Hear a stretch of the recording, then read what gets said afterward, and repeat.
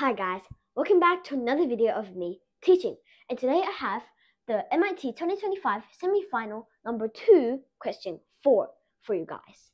So why don't we just get into question? Well, why don't we first look at the integral here, and we see that it is a double floor function integral. That sounds hard, right? But actually, once you notice some things, it won't be too hard. So first thing, inside of the floors, all of the logs are all in base 2. So you know that if we want to find the answer of that, we must ask to ourselves, what power of 2 must we raise to get us the number x? Well, we know that x is between 0 and 1, right?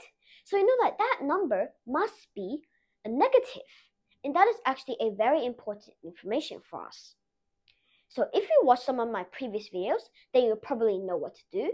So we first deal with this very internal log. So when the inside of the log is greater than or equal to m and less than m plus 1, then this also means that since this is base 2, then if we raise 2 to the power of all of them, then it will become an expression of x. So we know that x will be greater than or equal to 2 to the m and less than 2 to the m plus 1, right? So since it is like this, then we must know that the floor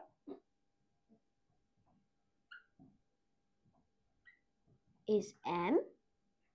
Okay, so from here is where we get a very important info. So because 2 to the m plus 1 is the upper bound, right? And in the integral, 1 is the upper bound.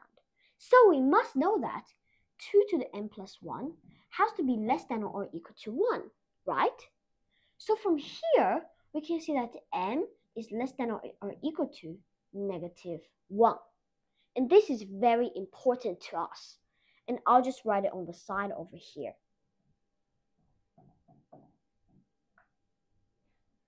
Okay, so now I can write this out. And now we can change I. So I is equal to, and if you watch some of my previous videos, then you know that we can't just switch the bounds from this to this. We first have to use sigma.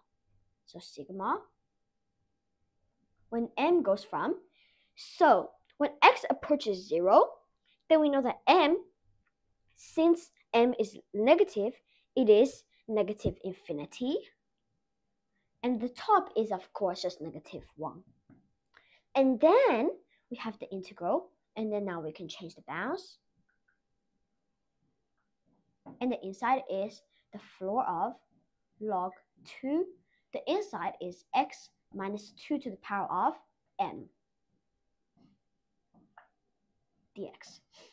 And now to make things a bit easier, I'm just going to let y to be equal to x minus 2 to the m. So we know that y is going from, if we subtract 2 to the m like this, then it's going from 0 to 2 to the m, right? So then, if we rewrite this, I'm just going to write this out. Sigma, when m equals to negative infinity to negative 1 of the integral, now it's from 0 to 2 to the m, and the inside is the floor, log 2. The inside is now y and dy.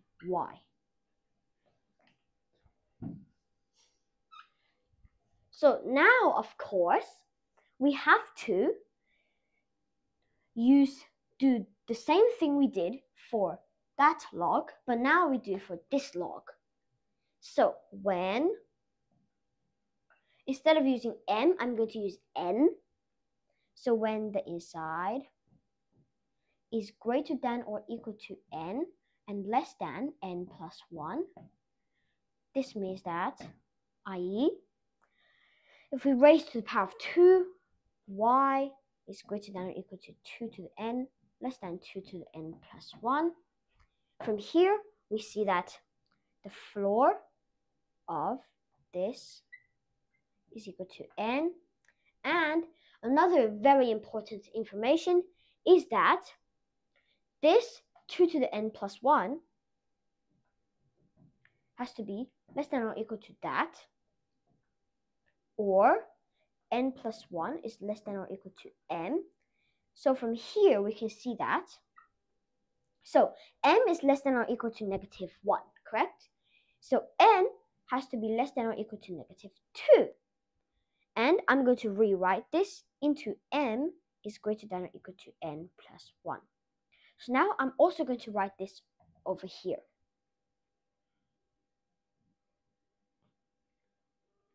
Okay, so now I'm going to rub this out.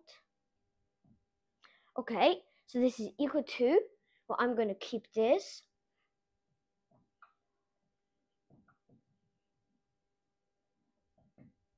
And then we need another sigma. Now it's n going from, the bottom is the same, negative infinity. But the top is actually not negative 1 anymore. It's actually m minus 1. Because we see this important information, we can find we can find n is m minus 1. So m minus 1. And, sorry that I rubbed it out, but if you remember, the bounds were going from 2 to the n to 2 to the n plus 1. Okay, and the inside is, this is now just n. So n dy. So this is a very easy integral because n is just a constant. So the answer to this integral is just n times y. And if you plug in the bounds yourself, then you see that this will be equal to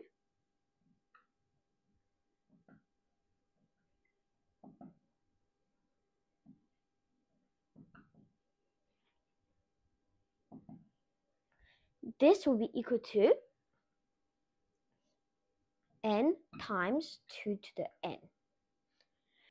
Okay, so now I'm actually going to try and swap these two sums. Well, how can we do that? Well, we first have to prove for absolute convergence. So how do we do that? Well, we know that n is, of course, less than 1, right? Yes. So, n is less than negative 1. So that means that this 2 to the n is actually just 1 over 2 to the power of something positive. So that means that it is converge.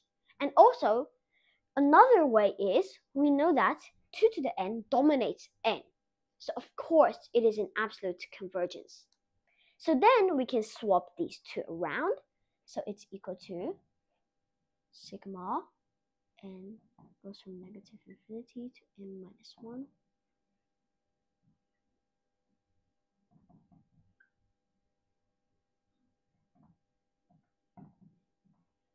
So now we have to solve for this. Well, we see that the inside actually has no n. So it is just a matter of counting now. So how many terms are there between? It's actually not negative infinity, but we can also write it as n plus 1. How many terms are there between n plus 1 and negative 1? Well, if you do this in your head, it's negative 1 minus n. So basically, this is just equal to, we have to keep the first sum. And also, I'm going to change this to negative 2 now. But this is basically removed. Just remember, we have to multiply by negative 1 times n. So this is basically what we have. Now we see that there are so many negatives, and we don't like negatives. So to make things easier, I'm just going to let k to be negative n. So we know that k is equal to 2, 3, all the way to infinity. So this sum becomes the sum when k goes from 2 to infinity of k minus 1, and then times negative k, and we can take the negative outside. So just times k, and then times 2 to the negative k, or 1/2 to the power of k.